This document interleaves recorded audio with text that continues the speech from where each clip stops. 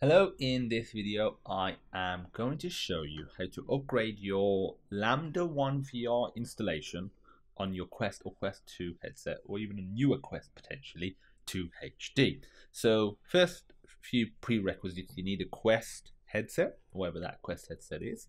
You will need a Windows machine for this tutorial. We'll do a video for Linux and Mac as well. You will also need to have already installed and set up Lambda1VR. I've got a separate video, so feel free to check that out. I will put a link in the description to the Oculus playlist. It will be on there. And in that, I explained that you do need a copy of Half-Life as well. Steam is the easiest way to get hold of it.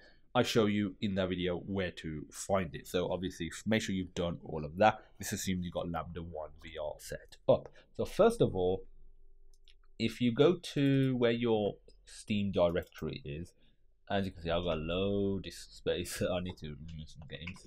For me, it's in D, Games, Steam, and Steam Apps, Common. And if I scroll down to Half-Life, there we go. And we, in the setup video for Lambda1VR, we copied over this Valve folder. We need to copy over the contents this time of the Valve HD folder into the Valve folder, not this Valve folder. So let's plug in our headset. Before we do that, let's launch up SideQuest. Again, I've got a separate video covering how to set up SideQuest, so feel free to check that out. And I'll cover, what type of cable to potentially use and all of that stuff. And sometimes I have issues where it doesn't work in the USB 3.0 port. Whack in a 2.0 port if you do have one. I've got a pretty old case. It's like a 10-year-old case. So we have 3.0 and 2.0 ports. Okay, so plug it in. You might say it needs authorization on the headset itself. If it does, just whack your headset on. It's asking me for allow USB debugging. Allow access to data. Allow. Then you'll say allow USB debugging again. Allow. And there we go. Okay, so it's gone green. Fantastic. We need to keep it plugged in. Go over to the folder icon. This is where we set up XASH, which is the Half-Life asset. Go to the Valve folder, and in here is where we want to copy over the contents of Valve HD. So if we literally just expand this. You could do this without SideQuest through the Explorer. It's generally recommended to do it through SideQuest. It is faster. So if we copy over just that, you just drag and drop that. And saying the folder already exists. Did it actually even copy it over properly? Let's have a look. No, I don't think you can override, can you? So yeah, we're gonna have to. Forgot about that. We're gonna have to go to this PC and find our Quest 2 headset. So in here, go to XASH, go to Valve, and from here, drag and drop these. My Explorer has decided to, just hold up. We'll wait for it to respond. It won't take long, and just wait for this to respond now. It happens sometimes when I'm going onto a new device via a new sort of method like Explorer, like this. For this device, it's just indexing it or picking stuff up. And ignore what's copying over, that's just something else that I'm copying over, irrespective of this video. Okay, so drag this over, and already contains, say do this for, or say you just want to merge it, click yes. You'll start copying stuff over. While this does that, what we want to now do is download, because that's, if you go into the Lambda1VR website, go to this how to get started, it recommends doing that. But there is one other thing that you can install called HD Textures Pack. This isn't part of the Half-Life installation. This is an optional HD texture pack and sound pack, which is basically an extra mod. And what you need to do is go to this link. I'll provide a link to it in the description. Click the download button. It'll take you to Google Drive, and just right click this bad boy, click download. I've already got it downloaded, so if you click download anyway, I'm going to cancel it because I've already got it downloaded. Next thing you need is 7-zip And if you just download the 32-bit or 64-bit version, and easy way to find out, if you go to this PC, system properties, and if you go here, if you say 64-bit OS, you can have 64-bit or 32-bit. If you say 32-bit x86, that 32-bit OS, that means you can only have the 32-bit. I recommend just going with one of the top two, not the alpha. So if you was to click that, and I'm going to cancel it, but if you just open up the executable, so normal installation file, install that, and now what we need to do is actually go on to where we go. We need to go where we downloaded these files to. So for me, it's over here. I've got a few extra things that I can delete. And right click this .7z file, go to 7-zip, extract to HL Gold, and it will literally give us the location of where to install it. So it says here, extract the zip file to your PC, copy the whole HL Gold HD folder to your Quest to the folder XASH, which we created in the previous video. So it looks like Quest, XASH, and HL Gold HD, and it can take up to 45 minutes. So HL Gold HD, so not this one in there, this is the one we want. So if you want to copy that and put it over here, they said in the XASH folder, I believe. Let's have a look. Where did it say it? It's to your Quest 2 XASH. What did it say? I've lost my train of thought. There we go.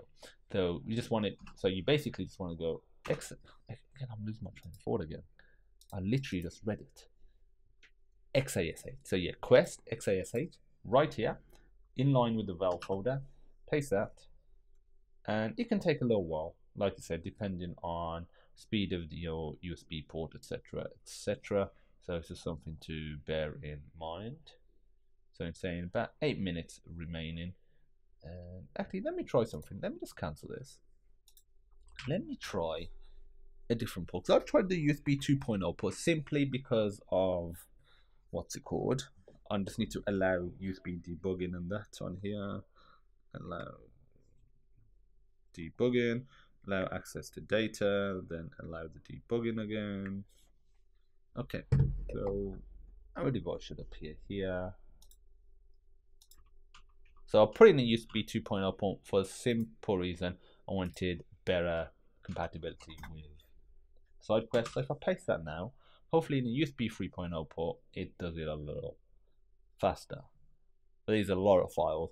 Obviously, when there's a lot of files, that can take a fair bit of time. So, okay, it is a little bit faster. While this copies over, what we're going to do, we need to actually just edit this. So right click that, edit. And if we go over here, it says updating your command line.txt. Find the command line.txt in your XASH folder, copy to the desktop in order to edit it. Apparently I can't edit it there, we'll find out. So you just want to copy this line right here. Copy that right there. And it's also explained on this other link that if you using the HL Gold HD pack, you want to copy this line. If you are not, you basically want to copy this one. It's essentially all of it apart from the dash game HL Gold HD. And again, this guy explains in detail, which explains exactly what is happening. So feel free to experiment with this. You can lower the multi-sampling anti-aliasing, increase or lower the GPU, and you'll have different battery life, you'll have different percentage uses, and in general you could get more or less performance. Okay, so if we go back to here, let's see what happens. So if I paste that, save it, and it's not letting me save it, so I'll just basically override it. So if I just do command line.txt, go to, okay, so it's not picking up the Quest, I'll just whack it on the desktop, save it, and now what we're going to do, there's the folder. If we go to desktop, I'll copy that and I'll paste it here. I want to copy and replace it. Now if I open this up,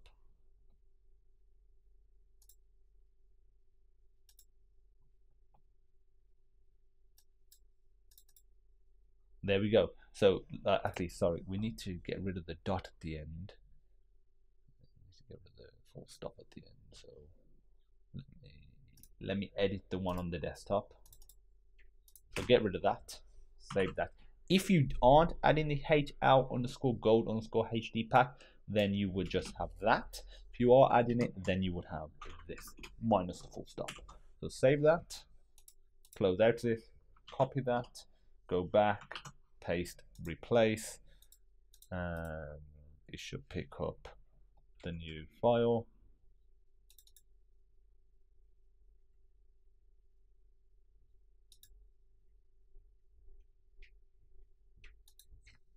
Catastrophic failure. That's funny. So I'll try pasting it again.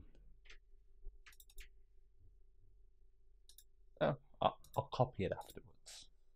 That's basically what you need to do. So obviously, as you can see, this is going to take a little bit of time. So what I'm going to do now is I'll edit this part of the video out because it's going to take a fair bit of time. So I will see you in a moment. Okay, so the HL Gold HD folder has copied over, and we just need to make sure we have the command line.txt here as well. Obviously that was just the thing that we were editing, so just copy it onto your desktop, put this line there. You don't want this part of it if you're not putting the HL Gold HD. Experiment, see if you prefer it or not prefer it. Because it's a separate folder, you can remove it or I guess rename it because you won't access it then, and that's totally up to you. So now that that is done, because that's literally all you need to do to actually, you know, use the HL Gold. So it says right here, make sure you put this, and it says, but editing the whole TXT to look above is recommended, as we have just done. So the next step is to launch the Lambda1VR on your headset. Go to the options and video and tick allow materials. Optional if you have, this is an important part, optional if you have already played without the HD textures and want to use your old save games, copy your old save games from XASH Valve saves to HL_Gold_HD, copy the whole folder. So that's just something to bear in mind. I have not, so that's not really an issue for me. So what I'm gonna do now is exit that. I'm gonna launch up Edge. Just launching up Edge, this is not a requirement for you, just because the Oculus casting that allows me to show you what I'm going to see on the device doesn't seem to work for me on Chrome. It has issues, so I have a tendency to just use Edge for it. That's pretty much the only thing that I use Edge for. So let me whack the headset on. You can also at this point unplug it, and obviously you can walk around and do it standing. I'm just going to do it sitting just to test it. Okay, so he wants me to create a guardian. Okay, that's all done. And we're gonna go to sharing, cast, computer, next. Okay, so you should get it coming up in a moment now. I'll leave the audio off, that's not that important at the moment. So there we go. So now what you want to do to launch it up, I showed you in the previous video, but I'll show you again. Go to apps. You'll probably have it at the all. Go to unknown sources, Lambda1VR, launch that up, and you'll probably immediately notice that this background is different. So if you just want to play as is, feel free, because you can just use that's using the Valve HD stuff. But if you want to actually use the materials, go to allow materials. And if you go to a new game, go to medium, doesn't really matter. Ooh. I need the other controller. Make sure you can still, you can see what I'm seeing. Yeah, so we got the better quality textures.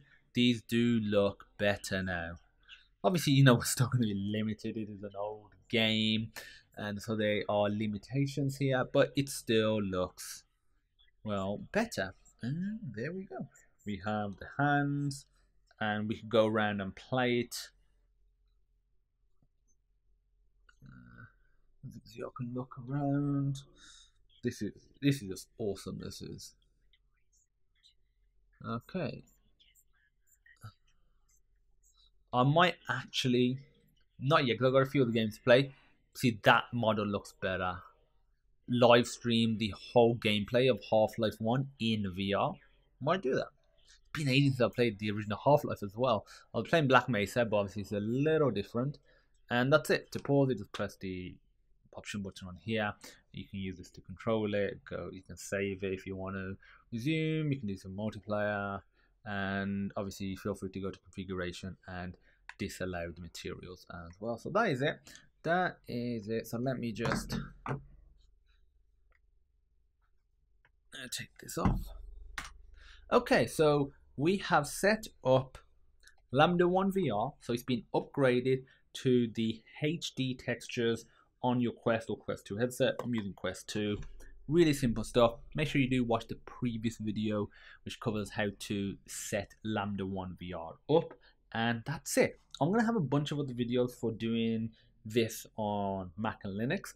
I'm going to have videos for Doom Free Quest, which allows you to run Doom Free on your Quest. Because obviously Half-Life is a late 90s game. Doom Free is the 04 game. Like, that's Half-Life 2 era, that is. That's the reason I'm so hoping we get a Half-Life 2 port. And that's the one that I really want. Half-Life 2, Episode 1, and an Episode 2 port as well. And was it Lost City? Lost City? Nah, I think that's what it's called, Lost City. Half-Life 2, the Lost Coast. That's it, Lost Coast. Which can be finished in probably like 5-10 minutes for most, 10-15 minutes for most people.